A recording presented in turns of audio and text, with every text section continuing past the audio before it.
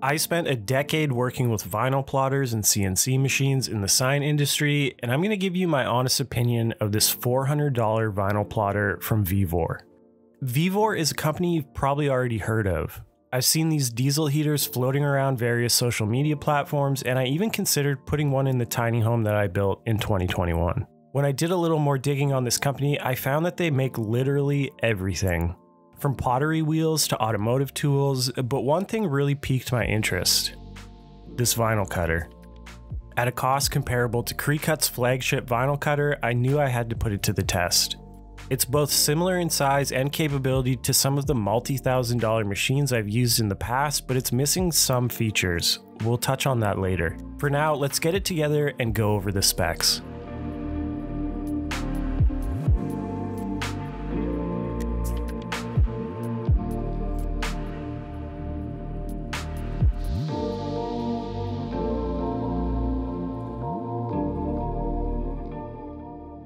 The plotter ships with a stand that needs to be assembled, and this is relatively straightforward.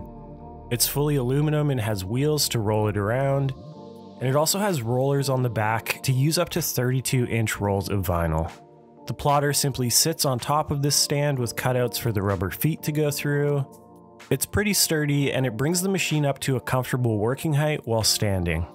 Most industrial plotters will have a pocket or a sweep up front here to catch long-running vinyl cuts and keep them off the floor so they don't get dust or dirt on them. But it's not a must-have, and something like that could definitely be added in the future if you find this a problem. Plotters like these have three axes: the X, which is belt-driven from left to right, the Y is achieved by these pinch rollers and a knurled rod that feeds the vinyl forward and back, and the Z is usually a solenoid in the cutter head that can apply pressure at a specific force, plunging the knife into the vinyl. The unit has an end stop button for the X-axis to zero it in on the right-hand side of the machine. Okay, here's the biggest difference between this plotter and one you'd pay thousands for.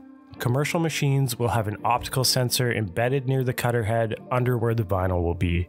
And this detects the end of that piece of vinyl, letting the machine know exactly where it ends. This means that your X and Y will be auto-homed to your workpiece. Some even detect the position of the pinch rollers to detect material width. That data is then auto-applied to your cut software workpiece, and this is one of those nice-to-have features that is totally unnecessary, and as long as you enter your material width manually in your cut software and set your Y origin manually on the machine, you're good to go. There's a panel up top with a few controls and an LCD to display things like knife pressure in grams and feed rate. The translation here is a little weird, but if you press leave, you'll enter a move or jog mode. From here you can position the vinyl and cutter head. You can also set an X and Y 0 or origin point. You can adjust pressure and speed and even trigger small test cuts, which is handy as you'll need to double check settings for different vinyl. The cutter blade itself is a small knife that fits in a housing. You can adjust the length of the blade using these nuts here. To remove the blade, simply press this spring-loaded rod on top and enough of the blade shank is exposed to safely remove it. I'm pretty sure these blades are standardized and can accept blades from companies like Roland, so sourcing blades should be relatively easy for this machine. The blade then gets secured into the head assembly with one nut. There's two types of vinyl plotters, tangential and drag knife. This one falls into the drag knife category, meaning the tip of the blade is slightly offset and will always cut against the direction the machine is moving, relying on the blade's ability to freely spin in the housing to ensure it's oriented correctly. A tangential cutter uses a stepper in the cutting head to lift and reposition the knife after each cut and also to follow curves. That adds a lot of complexity to a machine, and at this price point isn't something I'd expect to see. Also included is a pen tool head that can be used in place of a blade. This may seem like a bit of a gimmick, but I've used it in the past to make tons of patterns for mounting things to walls, and it's nice to see they've included it here. I'm gonna throw the pen in here just to do some initial testing so I don't have to waste too much vinyl. During the test, I noticed there was a fair amount of overcutting where the machine started the cut early to make sure the drag knife is oriented the correct way before it enters the cut. And of course, I have to test my logo out here.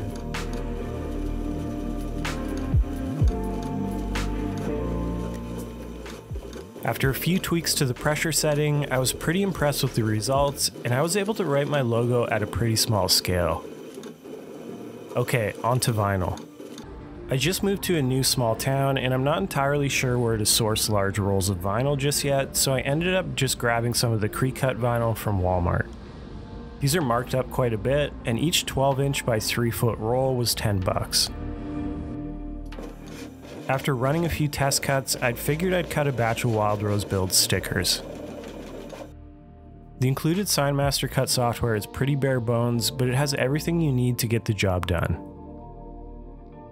These cut great, and weeding them was pretty easy. Occasionally I'd have a part where the drag knife didn't quite close a vector, but you just sort of hold the piece you want and tear the vinyl away from it. This is pretty common on a drag knife machine, and while it hinders the speed at which you can weed the vinyl, there's a number of solutions to fix this, including adjustments to the aforementioned overcutting setting.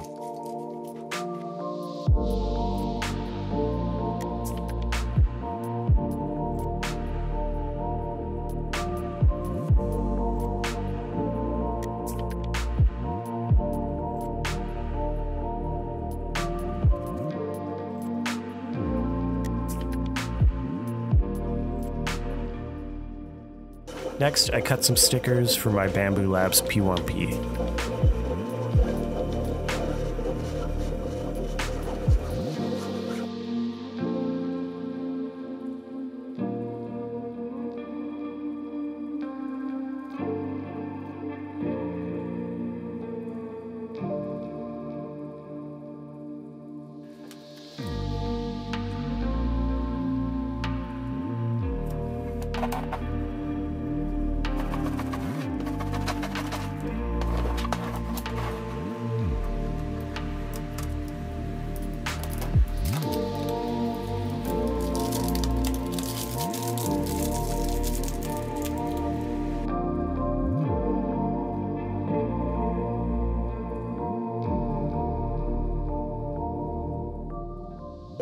And finally, a window decal for my small shop door.